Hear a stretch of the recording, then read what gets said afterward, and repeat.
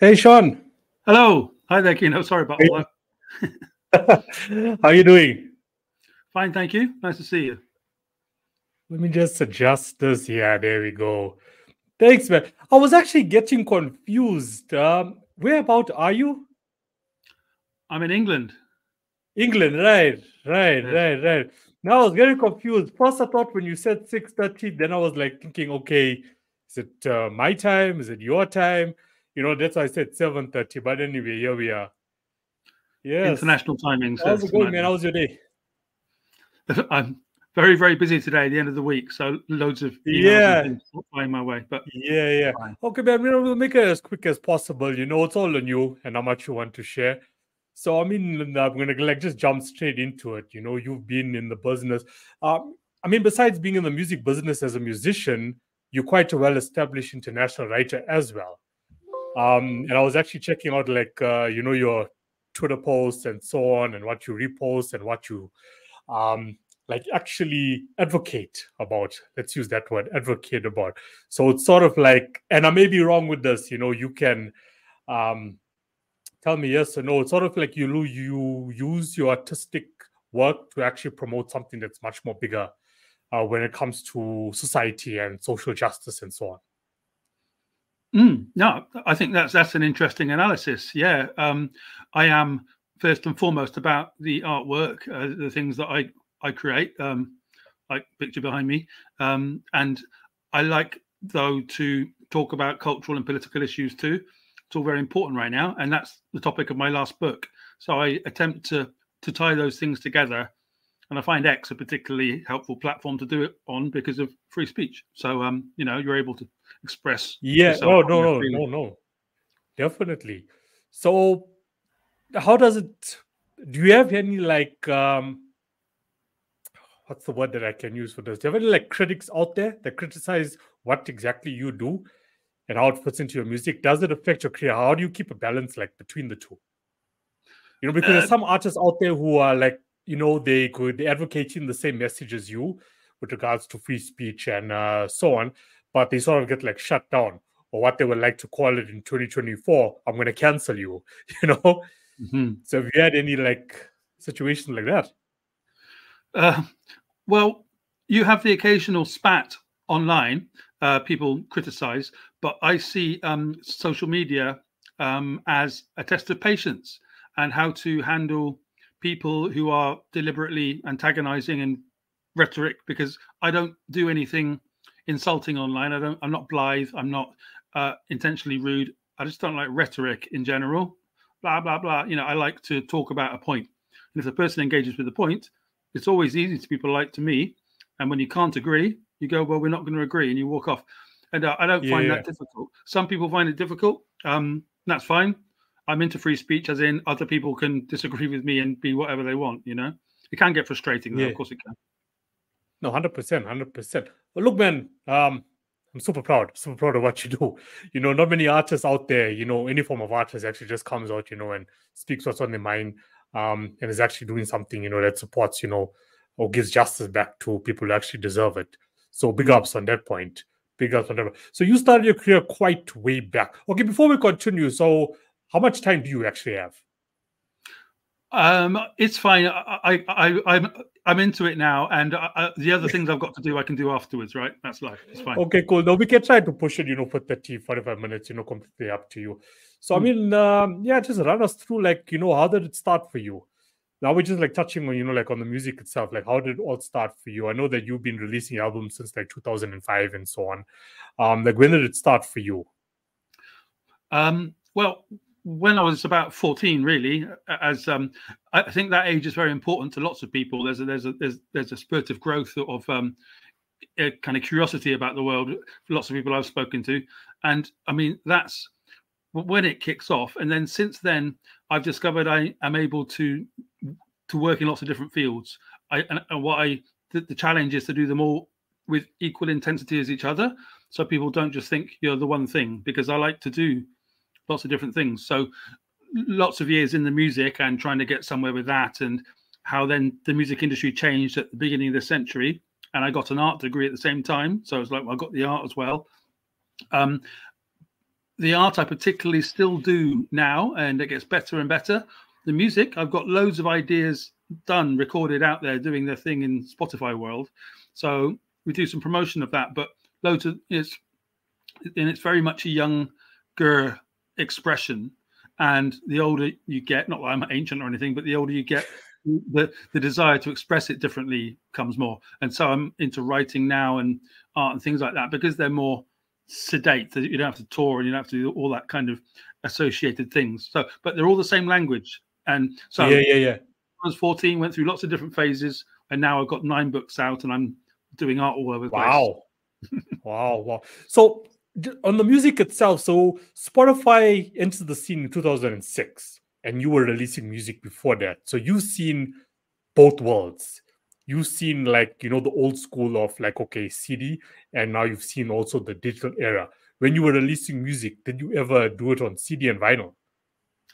The first sort of single that I was on was released by an indie company called Colchester Recordings in 2003, and that was a CD. And so, but I don't know how they did it.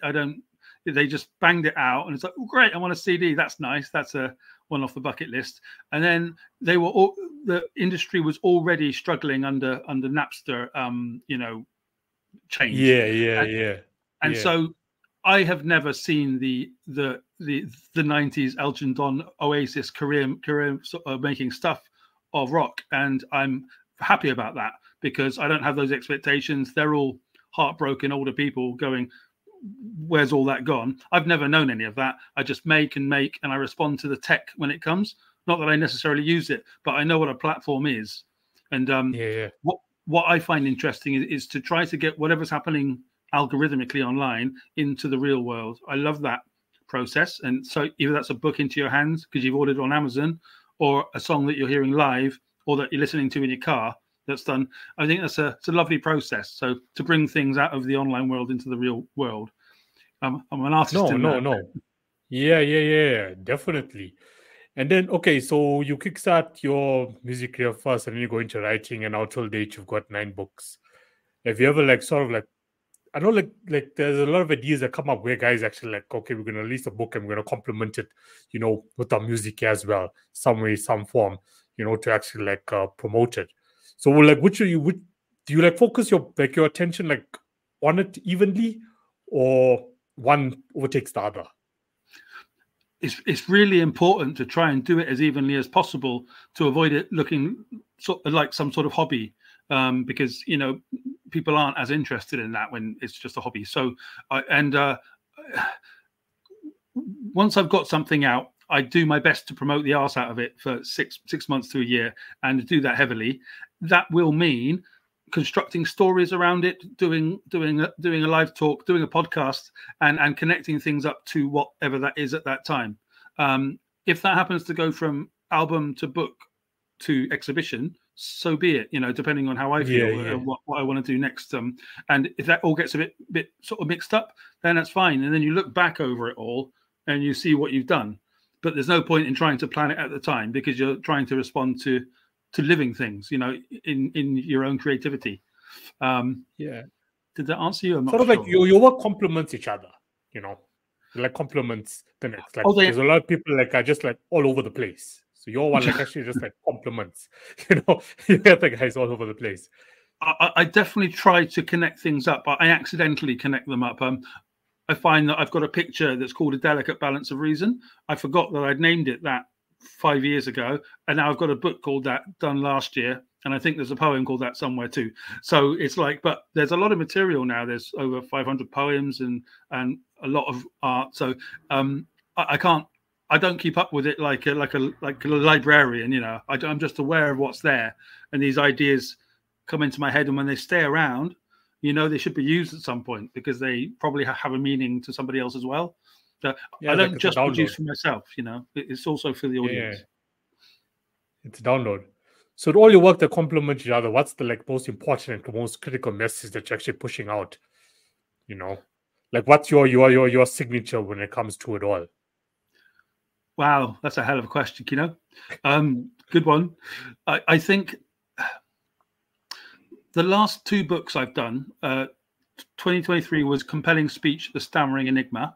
Stammering's a thing I know about and care about. I'm a stammerer. It comes and goes, you know. You might not notice. And then this year's It's a Delicate Balance of Reason, about the culture wars, as we've chatted. So those things appear to be very interconnected with me. I'm very into the free speech thing, as we see that being closed down in various ways in my country. I don't know about yours. And in America, there's all kinds of problems with this. And I come from a left-wing past in the last century.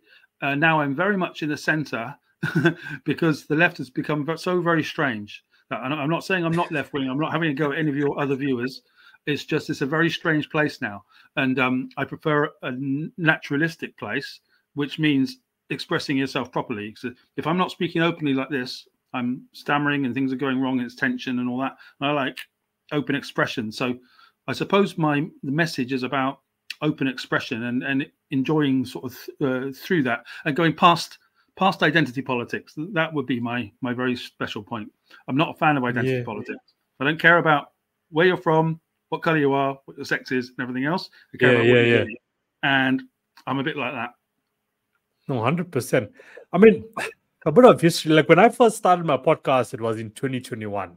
And I also touched on various topics, you know, and politics was like, you know, one of them, not just like, you know, in South Africa, but, you know, globally as well. As you've mentioned, the States and all the chaos has unfolded, you know, over, you know, give or take last 10 years. But I guess it's been unfolding from a long time before that. And then, you know, then I finally made the decision just to keep down to the music industry. But I am quite interested, you know, like in politics, like just with you, you know, like I don't fall under any left or right. You know, there's no red or blue. There's no specific party that I support in South Africa alone. You know, my views on it, like I'm passionate about the topic, but I also try to be pragmatic as well. As in that if I believe in free speech, yes, we all need to express ourselves. And we need to stand up for things that we really feel passionate about and that we write about. But I've come to also believe that you can't really save everyone out there or get them to think the way you do. There's only so much that you can really do. You know, you can go out there and you can release the music, you can publish the books, you can do the Medium articles, you can keep up with the daily, weekly, bi-weekly blogs, you know, and get out to people. But it's like there's a silent majority, but they're just not actually like, you know, fast enough on like really believing in themselves enough to know that, look, I came into this world and I'm free. You know, I can do what I want with my life and I don't have to be dictated to on which way I actually need to go, whether that dictatorship is coming from family or friends or who's the most popular group or most popular political party out there. You know, that I can be wherever like I want to be. And it's like people are just still stuck. So then I just like became pragmatic, like, look, if I'm really going to make it in this world doing what I do and doing it on my terms, I need to step aside from politics and not bring politics, you know, into my podcast or my life or my person, even though I love to talk about the topic. Hence why we shouldn't stop talking about it, you and I, yeah. It's a good topic to talk about. So do you ever get those sort of frustrations where like, look, you know, you're getting out there, you're trying to get a specific message to the people and boom, it's like a roadblock, you know, you're just like wall, you know, you know, I'm talking to you, but you're not hearing to what I'm saying. And then a couple of months down the line, it's the blame game.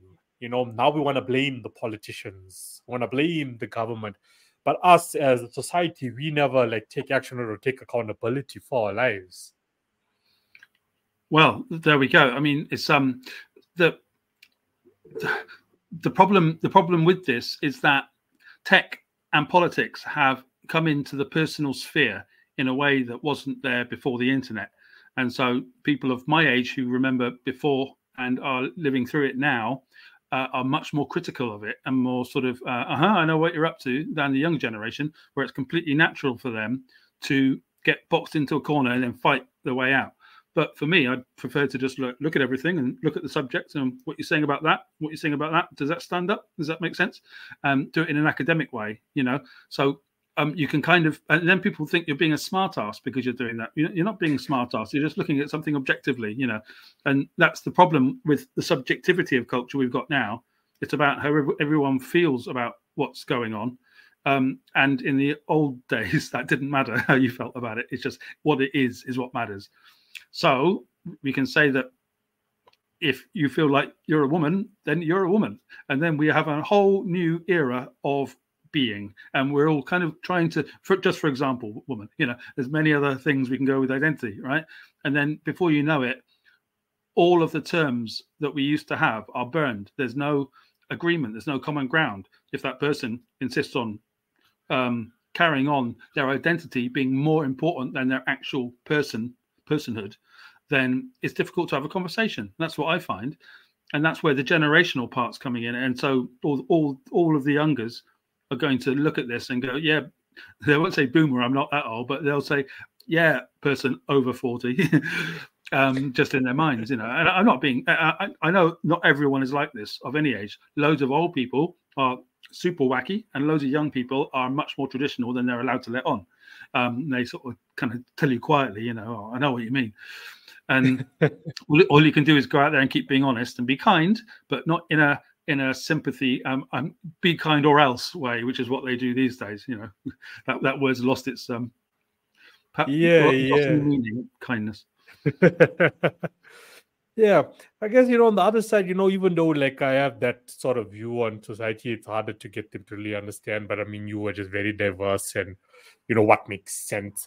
But the world is becoming more, there's more consciousness out there now, never before.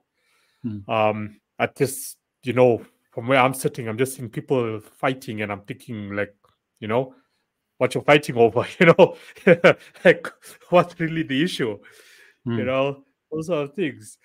So I mean, you're in a very interesting position right now, in the world, like people will maybe not know that yet, but from where I'm sitting, it's a very interesting position with regards to like, your people and your followers. And so have you ever thought for yourself, like, you started off as an artist and so on, you've done your books, but to actually like get into politics itself as a politician? Oh God, no! Christ, no! That's a place where you have to lie, and that's the problem. I'm an artist because why do we have to lie? Like they can't tell if they said what was going on, they wouldn't get elected. So and they have to do all these other things, to smile and make people happy. No, it's not my game. I'm not interested. But it's, and I'm also not fluent enough. If people picked up on the stammer, they'd be like, oh, you see, he doesn't know what he's talking about. Like, whatever. No, I don't know what I'm talking about. I'm not actually bothered by power. Power is very important because it controls loads of different things. I understand power dynamics, and they're everywhere, but they're not everything. Spiritual life has nothing to do with power. Being in love, the love you have for your children or your dog has nothing to do with power. There's lots of things that aren't about power, and having a paint pot in my hand and doing a painting has nothing to do with power. So it's like those things are actually much more important to me. But the power dynamics exist everywhere else. And online, they've jumped in to what used to be a very hokey kind of business place of like kind of nerds chatting. Now it's just become everybody. And when things like, just to give you like the Democrat Party in America controlling young white liberal women under 30, so they're all voting for them, and everybody else is voting for Trump and the Republicans. That kind of social divide is unsustainable, and that's a power dynamic that's got to be commented on some way or other. Just for example, and that's the world of politics by accident. Culture and politics have gone like this, and people don't like to talk about it because they don't really quite. And that's a good thing about being my age, is that you know where you are, what's going on, because you've seen it turn into this. Like people love to get told what to do, They don't want to do what they feel like doing. Politics is all about divide and conquer, is what it is. But I just also feel that, and this is the first time like I actually spoke about, this topic on the podcast with the guests. Like I feel this is how the world works and how the world really works. Okay, one thing I did say to a guest a few weeks ago was like, there's the news and then there's the real news. This is how they tell you the financial system works, but this is how it really works. So it's navigating people into those right channels. And I mean, living in this era of information, all the information is online. they will tell you, look, this is exactly what we're doing. This is the people's attention is focused there. You know, it's distractions. Day by day, we're just being distracted. Yeah. So when it comes to sports, I mean, even with music, I mean, there's controversy with music also, and artists who, you know, follow political orders, you know, built by design. You know, there's a specific agenda because of artists, you know, say I'm going to just put a ball figure out there. Like, say I have 2 million fans worldwide. Cool. You know, I can tell them to take one shoe off and walk on one leg, and they're all going to do it. That's political power. That's the power of, you know, art. So if I endorse a certain candidate who's running for president and I got 2 million followers, I know on the back end, look, there's a lot of benefits for my career on this. That's 2 million votes for you. That's just how the world is. It's how it's built. And unfortunately, because you're in love with that artist, whoever that artist may be, you know, can be Sean, can be Kino, can be whoever. No, because Kino is moving with this specific political party, so am I. It's a mess. I think what I'm trying to get to, yes, it's a mess. You know, it's it a is. complete mess. So is, and it always has been. It always has been. Yeah. So it's a different kind of mess now because there's 8 billion voices with an amplifier. As you say, though, when you have the 2 million followers, it's a bigger amplifier. So that's when they start to take notice and it becomes a power tool. And the legacy media are terrified of alternative and social media. And I don't think that's a bad thing. I think that's a very good thing because the more voices are available, the better. Of course, incite to violence, never good. We've had a lot of that in Britain, that story over the last month or so. It's been gnarly. Some people sort of had gone to prison for it.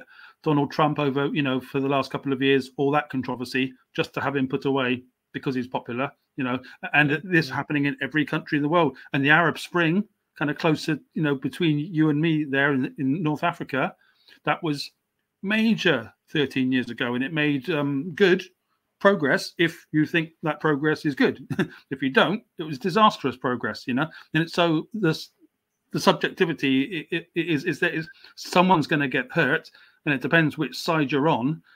And identity politics, sorry, bringing it back there, has been exploited madly to indeed keep us apart, and also that to then build up those power bases, whichever they are. And you know, I will always attempt to get through that, to the other side of that, which stops me being. If anyone ever accuses me being a right wing, it because of the people I follow are very honest, and often honesty and the right wing can go together. So there's something about it that I like, but I'm not that because I'm not nationalistic and I'm not fierce. I'm just I like reality, and you can't say reality is right wing. That's not.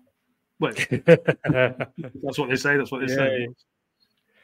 I guess look, everyone is entitled to, you know, their opinion, and if you can accuse Sean of being right wing or Keen of being left wing, whatever, you know, then it's cool. You know, don't like me.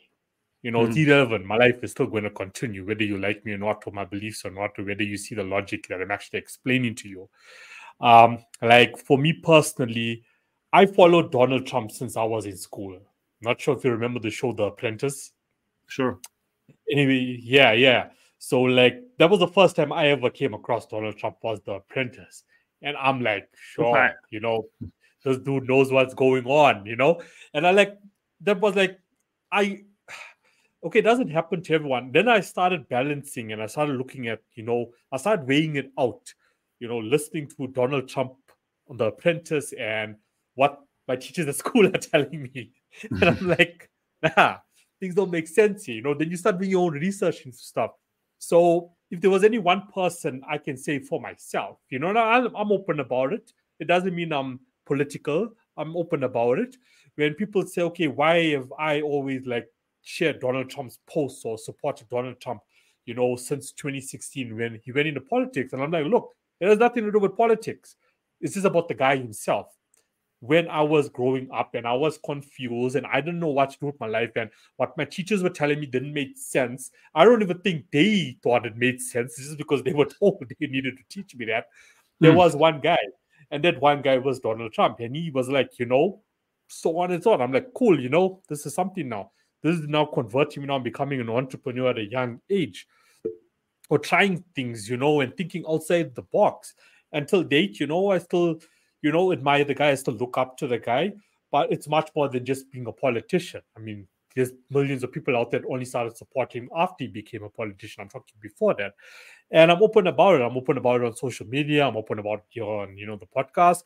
And that's just how I feel about it. I wouldn't be here on this podcast if I don't go back to the root of how this all started for me, actually. If I went according to what the system was telling me, you and I wouldn't be having this conversation now, and that's how I see it. So if you don't like the opinion, it's cool. There's many other podcasts that you can go out there and listen to. There's thousands. You don't have to listen to Kino and what his guests are actually saying. And why my main podcast is my main mandate of this podcast is, yes, for guests to express themselves, what you do and so on. But my platform that I have built and that I am still building and will continue to build is to inspire independent artists out there. And artists just like yourself can inspire those independent artists who will listen to this podcast to do something worthwhile with their art. Because your career can change a person's lives. Doesn't matter how many lives you're going to change.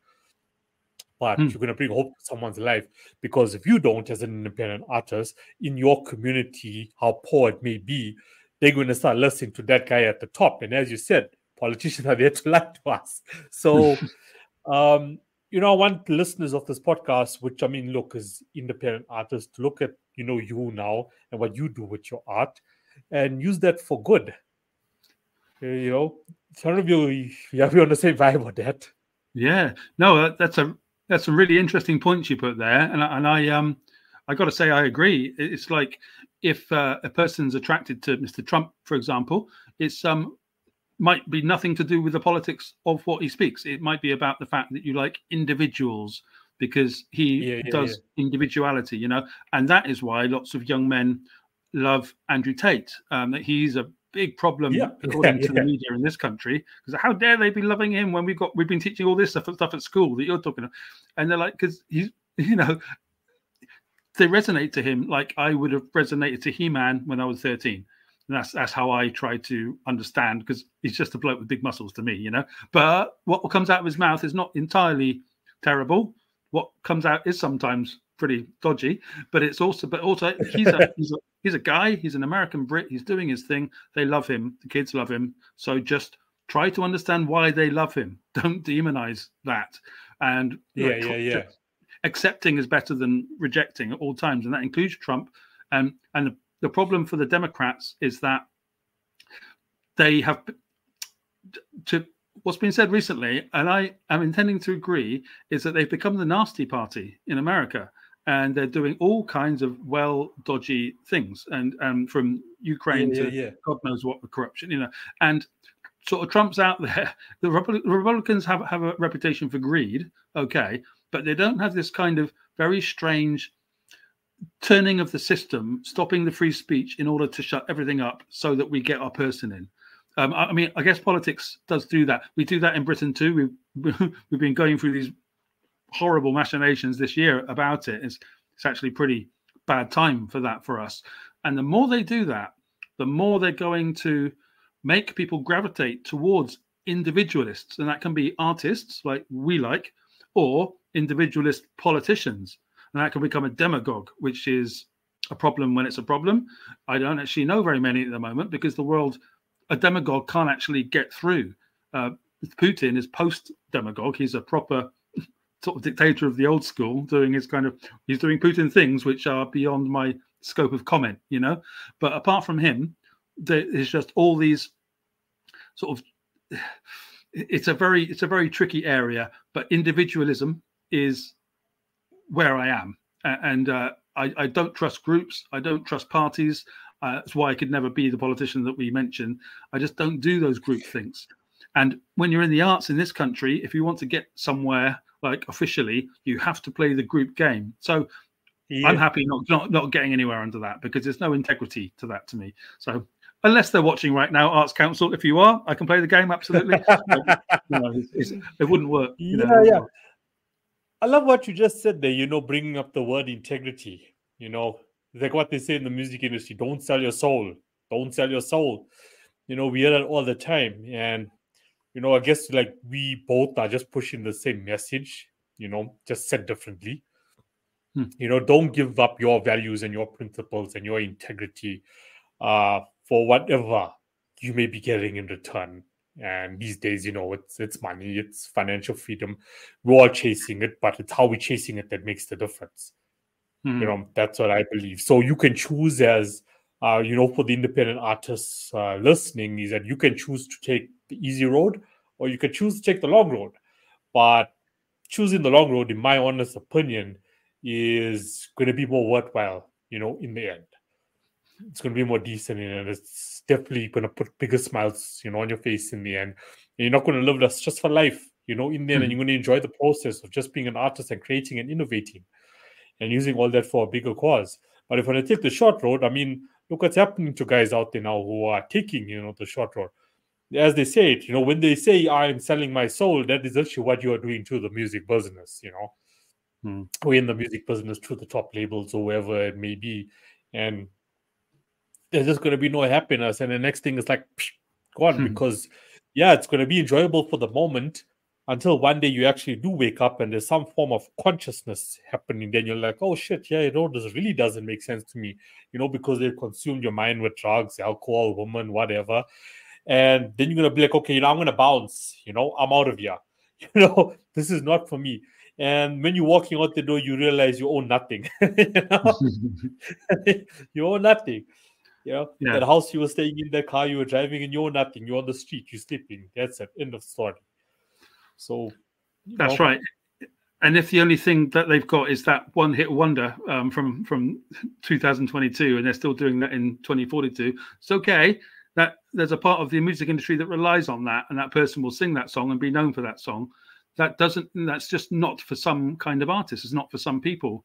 I've never had that song. I don't think I ever would. I wouldn't want it. I wouldn't want that kind of an albatross around the neck, to always have to sing that song, and that's what you're known for. When you do loads and loads of other really weird, interesting things, I'd rather have loads of weird, interesting things and have a job that I do to support that in other ways than have one hit that defines me, which I not hate, but I feel that doesn't represent me, And also, as you were talking there, I had another thought about when you sign to a label these days, that is intricately connected now to tech. So it's not EMI of the old Universal sort of. It's all now about tech.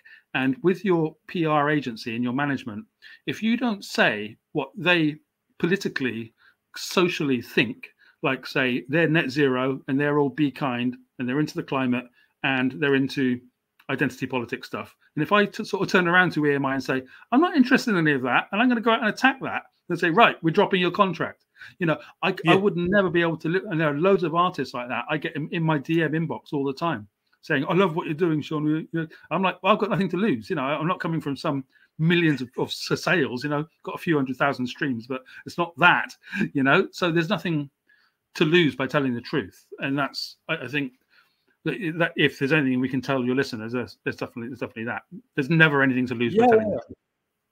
I mean, you have just now unveiled how it really works, or we have just unveiled, how it really works. Because if you are still pursuing to, gain a record deal and not remain independent, that's exactly how it works.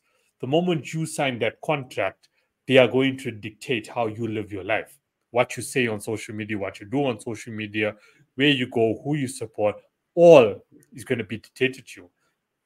And as you said, if you don't, okay, we're dropping the contract, but guess what? We own all of the masters and we own all of the songwriting. So you are leaving here with nothing. Yeah, that's exactly how it is. So you can go out in the world there and you can preach, but you live with nothing. And then it's going to become so demotivating to get to sort of mindset or a level such as yourself, because you're already coming from just bad. It's like on the way down and you're never going to find it. But I mean, if you go in the right way like you did, as you said, got nothing to lose. Absolutely nothing to lose. Nothing to lose. Like, what be remembered? Right. Keep it real and keep going because you enjoy the thing itself, right? As you're alluding to, and then eventually it'll bring its own the identity will pull itself through. You know, I don't think I've ever been comfortable defining what I do, and I rely on other people to tell me what they like best about what I do. That's enough for me, because I do a lot of different things. So if they like the song, great. And if they like the painting, on the whole, it's the paintings they seem to like the best. It suits me, you know, okay, we'll see where it goes. And in the meantime, I've got other things to, you know, do to pay the rent. So, like, just to, like, you know, conclude on the topic of, like, politics, where do you see, like, you know, the world itself by 2030? 2030. Yeah, 2030. Meaningful date. Why I say 2030? It's come up, you know, on certain channels. You know, the news that I actually do listen to. You know, it's a key year. It's a key year for the year. I mean, for the whole world. You know, globally. So, what's your thoughts? You know, where do you see the world in 2030? At the risk of kind of giving into the self-fulfilling prophecy and mentioning it, but no, Mr. Klaus Schwab has said that he wants the Great Reset, to be completed by 2030, and for us to be basically a worldwide 21st century version of communism is the best way of putting it. Eating bugs, living in 15-minute cities, being kind, owning nothing, living on social credit rather than money, and possibly being of no sex. I don't know, of being a hermaphrodite, but I think that's a bit of a way off, maybe. But all these things, which about everyone being happy together, not having any divides between people, and just going, they're a human being, and that's enough for me. And what I've learned after 30 years of them trying to do that in this country, in Britain, is that this trying to make everyone the same is a bad idea. People, it's a good thing to celebrate people's differences. Don't attack them for those differences. Enjoy it and enjoy your own difference from that. And you can to celebrate the history of your country and the history of your race and all that, and celebrate the other person's too. The problem with all this is religion, and I don't know what Klaus Schwab has to say about that. He's quit now. He's resigned, so his plan might not work. All the countries of the world, the globalists, are trying to make that happen because they've got lots of money invested in it, and they're going to try their bloody hardest, and they're going to try to stamp down internet media talking like we are. So whilst we can, I'm not saying it's absolutely evil. I'm just saying it's what they do, because I don't like to say good and evil about anything. I like to say, doesn't matter how I feel about it, it's what they're doing. And he said in his book, that's what he's going to do. It's not a conspiracy theory. It's a political declaration. So what do you want to do? Do you have your own integrity as sort of South Africa going forward, as they say, or Britain going forward? We did Brexit, which is quite weird, amazing. And the struggle in America, the world's flag-bearing country for freedom, is like always in this fascinating, are they, aren't they, with Donald now and Kamala. And Kamala is a DEI hire, and I'm afraid to tell you or your viewers, I don't like DEI. I think, you know, it's people should get their jobs based on their merit, and if you got it based on your skin color or anything else, you're never going to be very happy about the job you're doing. Especially when other people go, "Yeah, you only got it because of," no, it's not. It's because I'm the best at this job. You know. Not a fan of DEI, I'm afraid, but for those reasons, not for any other. Yeah. You know what? I guess every country has the same issues, you know, once again, just spelled out differently, you know, said by a different person. Everyone has like the same issues. Yeah, no, I sort of agree, you know, with how you view the world being like, you know, by 2030, you know, you'll owe nothing, you'll be happy. We will have CBDCs, you know, currency will be digital. You will be granted so much for a specific period. If you do not use it, it will be taken away. It's a reality of how the whole financial system is actually working now. The dollar will crash sooner or later. I do believe some things are planned, you know, planned way ahead of time. That's just, you know, my opinions, you know, that I'm just sharing, you know, out here on top of this conversation. And the next couple of years is going to be quite interesting, you know, to say the least. People thought that 2020 and COVID and what's happening with politics was just a phase. For me, it was like the start of something huge. And the sooner you can get on top of things, you know, like what you do, what I do, whatever it may be in your personal capacity, you know, now is that time to actually get on it. like we could go back to Andrew Tate, what he preaches about. As you said, some things make sense, some things don't, just like anyone who talks. But there's a lot of things that make sense when it comes to the Tate brothers, for my personal opinion. And if you just like listen carefully and just like start looking, for those Easter eggs, you can be like one of few in the new world to come, that won't be too stuck in the system of how they actually want it. Who knows, what could happen? Will the world become conscious enough to actually be the majority and overtake it all? But, once again, people can call me a conspiracist or conspiracy theory, what I'm about to say. The day you come into this world now, one word you mentioned throughout this conversation was like emotional. We're living in such an emotional world. We don't know what is happening to newborn babies when they come into the world now. What is getting injected into you now when you come into this world. We don't know what's getting injected into food these days, into the water, anything that you can consume, you don't know.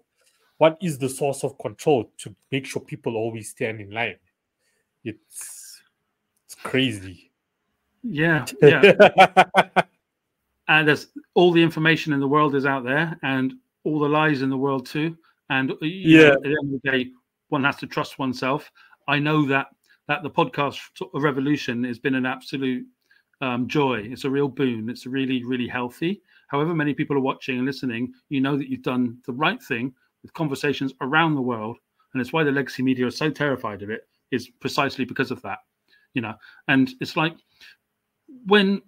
even if the 2030 plan does happen, and it's like it might not be forever, with the USSR, that was only 50 years, though it seems like it's sort of monolith of the 20th century. And people that I've met who were alive from then saying, you don't know how lucky you were in the West, because, we all kind of glamorized it a bit, and now if we do lead to something like that, we might lead to something like that.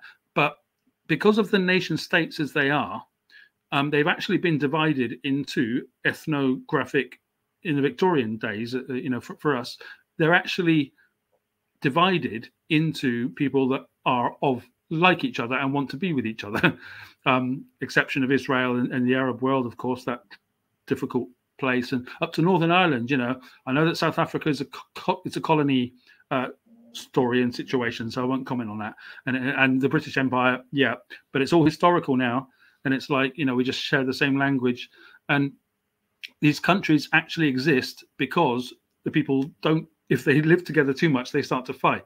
So if they try and do this, what the risk with the left is always genetics and naturality. You are who you are, I am who I am.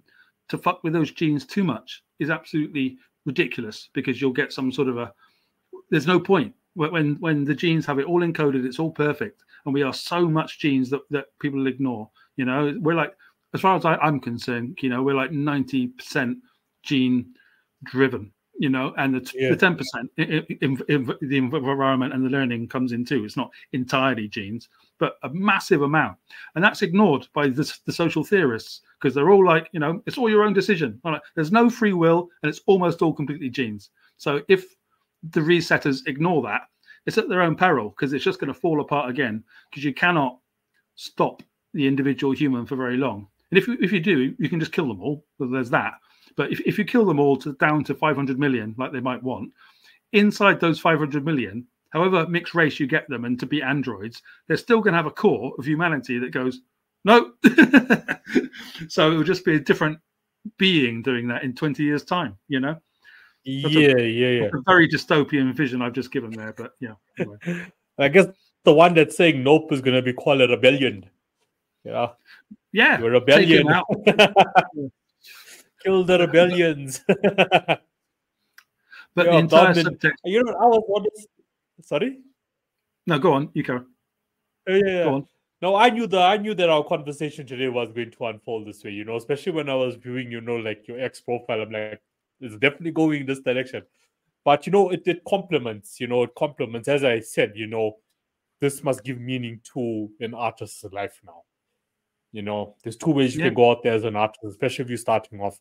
You choose which way you want to go, which one you're going to be able to go to sleep with, and is going to keep your conscience clean at night. because you can really make a difference. Sometimes as artists, you know, we look at the macro of things, you know, want to be with the guys at the top. Okay, cool, fair enough. But it's a and this is now coming just from my personal experience and the guys that I consult with who are coming from like the lower class and like the poorest communities that there is in South Africa, but they are extremely talented. And I was up to guys like, you know, me and us, you know, using this podcast and these channels to go out there and assist them. It's like, okay, instead of looking at the macro, look at the micro and look at what message you can do with your artistic work, whatever it may be, just to make a difference in your community of 100 people, you know? Mm-hmm. That could be huge. That could be huge in the long run. Just looking at that and focus on that. Yeah. So take it from there. You know, yeah, you're not going to go out there. I'm not telling you to go out there and, you know, run for president now as an artist. But no, you can make that small difference and help people there to really understand and get themselves together. I mean, if you really look at it, that's what I tell the guys all the time. Think about what going back to the politicians in their lives, you know, and they're still thinking that they're doing something to make a life difference. No, they are keeping you in those poor communities deliberately, you know, and that's the message I'm getting out there. The community is not poor because of any other reason, because they just want you there, you know. It's built by design. So you need to like have that wake up moment, that spark, and stop going and standing in the flipping lines to vote, thinking, okay, they're going to do something extraordinary for their community, is going to make it better. No, they're not. It's up to you. Take charge of it. You know, that's what's up. Do it yourself at the time that you're still able, because you might not be able to for very long. Exactly. That's not like why you can't. So let's just say, you know, you start doing it now in this key period. Say over the next 3 years, you know, we're going to see fireworks after November. Okay. I'm not talking about celebrating. You know, this is going to be people celebrating, but there's going to be a lot of global fireworks after November this year, after the US election. So, you know, people out there, artists out there, just need to start like preparing themselves now, you know, start working on those key projects, whatever it may be, you know, starting now. That's just, you know, my take on it. But I mean, this has been like, you know, insane, like, yeah, wow. Yeah. Yeah, it's a bit different, isn't it? Both of us. Yeah, all artists, if they're up for any sort of advice, is just like, you know, do whatever you think that you should be doing. If you like it, great, and if no one else does, doesn't matter. Just do another one. Get your collection up and just keep going on with it and seeing what you can do next. Don't always repeat yourself, and just see which little part you can push it onto, whatever that be. Do a new chord in the new song or a new color in the new painting, you know, and just go on like that. That's how I do it, slowly. I'm a slow kind of guy, though, but I'm happy doing that, you know. Eventually, exactly. Yeah, we all got our methods. It's like, okay, billions of people in the world. My audience, and I'm just talking about now, okay, I'm going to use music as an example. So I release a track, but I'm expecting, just because like I'm a fan of Rick Ross now, for example, or Taylor Swift, that I am going to now, those fans are going to become my fans. Whatever I have to say, you know, lyrically, there's an audience for that. Your audience is out there. You just need to find it. You know, stop worrying about, you know, Kino's audience or Sean's audience. My audience is out there. So it's just about me going out there and finding my audience, you know, and using the data available, you know, for me, instead of chasing other people's audience to actually, you know, just make it. Yes, absolutely. Couldn't agree more on that. You know, but I love what you're doing about, you know, doing it slow, because there's nothing wrong with doing it slow, taking your time, you know, and just building what really means a lot to you. It's a long game. It's a long game, and whatever happens this century, it all isn't necessarily bad. And we're going to be on here for 80 years. So just, you know, I'm never going to retire. I'll be doing this until I drop. And who knows what that work will be by then, you know, or if we're allowed to make it. I think that's what you're indicating towards. Well, too controversial, Kino and Sean. No more of that. To sum that up, it's like, just love what you're doing. You know, love what you're doing. Yeah. You know, that's what matters most. Exactly. And it doesn't even have to be about creativity. That can be washing dishes if you do them well in a restaurant that you love. You know, that can also be what you're doing. Whatever you do, do the best at it. Yeah. So like with your art, like the one in the background, do you like you sell it? Is it like in galleries? I've sold a couple over the last year, but they're not officially for sale, because you start to feel like a a prostitute. I don't know how to put it, but I don't. If anyone came up to me and said, "God, I love that. I'd like to buy it," I was like, "Well, we can talk about it. If you've got £1 million, but I'm not out there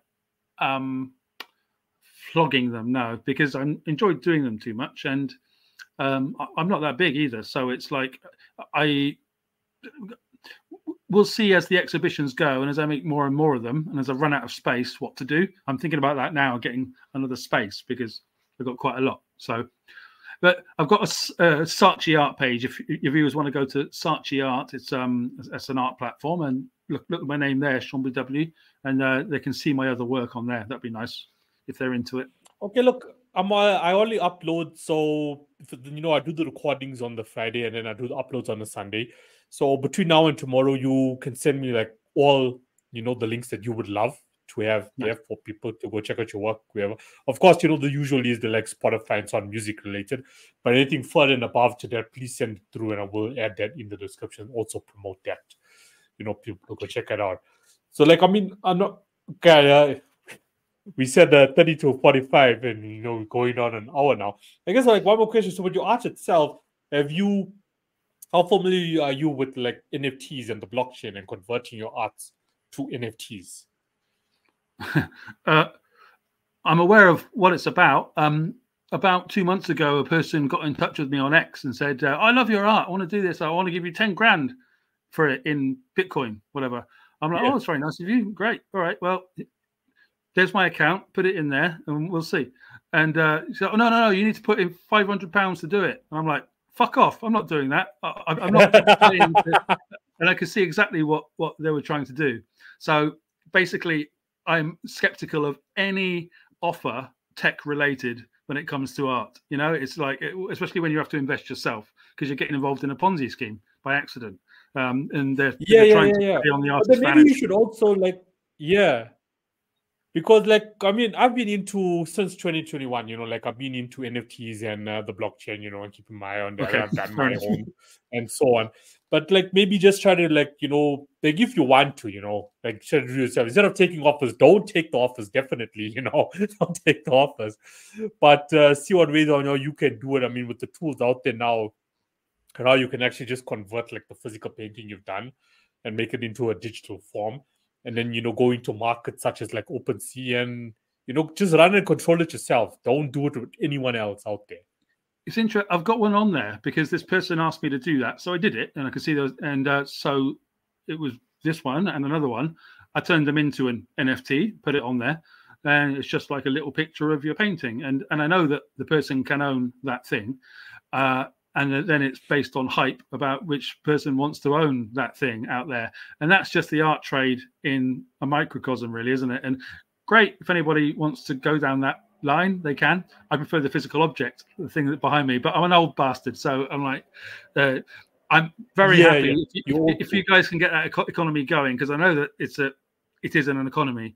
It's just everything I've seen so far has been rip-off related. So I'm waiting for it to become more mainstream, I suppose, or rammed down my throat. Yeah. Well, look, man, I got so much respect and love, for the old school artists, I guess, in the drawers and so on, because now we're also living in the era of AI. Look what AI can do now. A single prompt, that's it. Okay, you got $1 million piece. It's not art. The art's in the human being, so they can try as much as they want, but people are going to spot it. It's never going to take over. Yeah, that's true. With music or with the drawing itself, because there's no storyline behind it. There was a discussion also had between, look what's happening with AI music now. They're taking over. It's coming with the boom. There's heavy investments. Each week, there's a company getting this $100 million, $120 million, crowdfunding that's going on there. But what it all comes down to is that AI music will never take away traditional music because there's no storyline behind AI music. There's no emotional, effect. There's no emotions behind it. But what I tell artists now, and it's not taking anything away from, that Kino is involved now in what's happening with art and, all the fake shit that's actually going on, is that keep a balance. Keep it traditional, but have a ear on what's going on. Just on, explore. just explore, what's going on, where it's going. Yeah. Just so you're in the loop. You don't want to wake up one day and it's like, what happened? What happened? Yeah.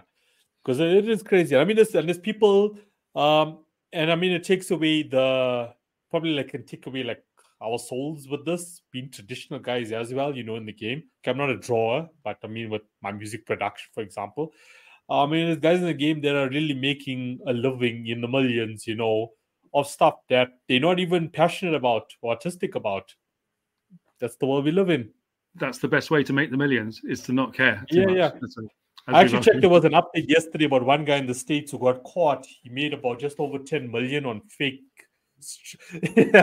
Actually, like this guy went all out, He made the music with AI, and then he also used AI bots to generate fake streams.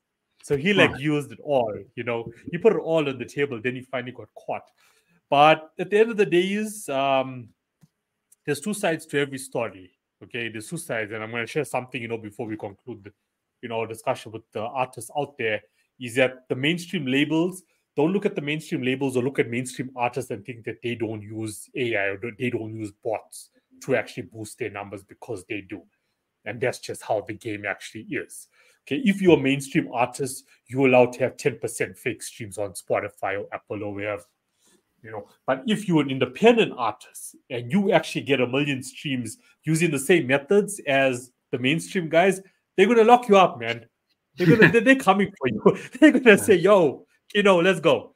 We're taking you down. We're canceling you. Here's it. Your account, boom, gone. Because they just don't want it that way. There was one podcast I actually watched a few weeks ago where the guy was actually talking about like how Spotify, the investors don't know how the game actually works. They just dare to put money on the table. So Spotify will actually boost streams with certain artists because it's agreements with those labels, to actually go back to the shareholders and say, look at the numbers we're pulling in to get that extra, million invested back in to the company. Yeah. It's just about, knowing how this all works, Yeah. If you look at the numbers on stuff, I know why the people do that, because it's all about the optics and the numbers and everything, and it's so irrelevant. I can the songs that I will see on YouTube, for example, of about 30 to 40,000, they tend to be, that's the sweet spot, it seems. When they're about 15 or 20 listens, you're like, yeah, all right, whatever, that's someone's auntie. And when they're like 30, 40,000, it's like there. When they're 300 million and stuff, you're like, that's just been bought and spammed and like just doesn't make sense. Farmed, and that's when it becomes not interesting. And that's very much like the big pop world, when Elton John, sort of, God bless him, becomes to that degree of sales and exposure. It's like, it's not interesting anymore because it's too big. It's the sweet spot, or what I like. The mediocre. Yeah, kind no, of 100%. What I mean? 100%. Yeah, no, on what you just said there. But yeah, Sean, I mean, this was really insightful. This was exactly how I predicted it would go. It's good to have the conversations, and not get into the room with someone who will be like, okay, there was a guest I also had a while back, and her people told me like upfront, don't bring up politics. So I'm like, I'm cool, I'm cool. It doesn't matter to me whether we bring it up, whether we don't bring it up. We just need to all come to realization that politics fits into all our lives, no matter what we're doing, even the music industry. And we shouldn't be ashamed to talk about it. Talk about everything. I'm the sort of person who talks about everything. Not everyone is there. Not everyone's as cool as us, Kino. How can they possibly be? Where would the world go? Yeah. Nah, but Sean, no, thanks. Is there anything you would love to conclude with? Oh, I think we've covered almost absolutely everything. Just keep doing what you do and do it gradually. Change it a little bit each time, Kino's listeners. A little bit each time, you'll get there to the place that you are. You don't know what it is yet. Yeah. We can only go in steps, We can only go in steps, It's the crawling, it's the walking, it's the running, it's the sprinting. And if anyone kind of offers you this, take a long look at it and go, no, thanks. No, you're all right. Not for me. Or at least use what, God gave you. Just think a bit, think a bit before you consider just taking up the offer. But look, I mean, it's become so bad, like financially bad out there for a lot of people these days that they feel like, look, there is no other option, I might as well just take it. I need to feed my family, whatever the case may be. And that's the crime. That's the crime excuse which people have been using for 500 years. Yeah. Sorry, I had to go rob that bank because sort of like a lazy excuse, Excuse. Yeah, and I mean, look, being an artist, being an independent artist in the music industry is not easy, especially financially. Like, you have to self-fund yourself.